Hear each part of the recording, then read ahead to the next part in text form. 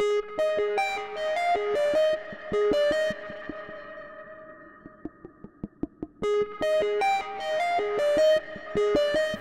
everyone, this is Dave from DailyTechTV with another Q&A session for you, and this question comes from Love Thou Peace, or Love Thou Peace.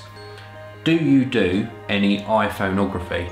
Well, first of all, I love the term iPhoneography, and the iPhone, especially since the iPhone 4 with its much better camera came out and the iPhone 4S, has really become a very popular device for taking photos. In fact, I think it's the most popular device on Flickr for uploaded photos.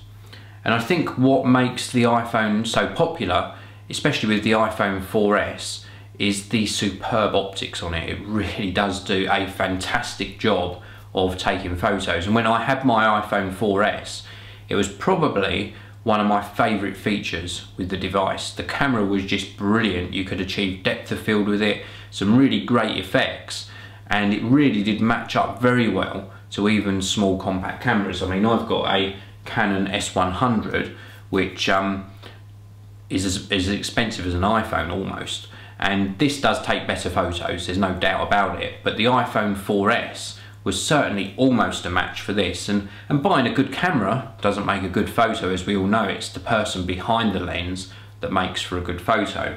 And I think where the iPhone 4S really scores very sort of big favourability with people is the number of applications that are available on there.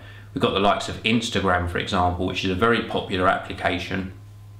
Allows you to take photos and share them with others. We've even got Path, which is a great application as well for sharing photos with your friends, as well as other updates. But with regards to myself doing it, certainly when I had my iPhone 4 and 4S, I took a lot of photos with it, and very happy with the results. So I don't at the moment, because I'm not an iPhone user at the moment.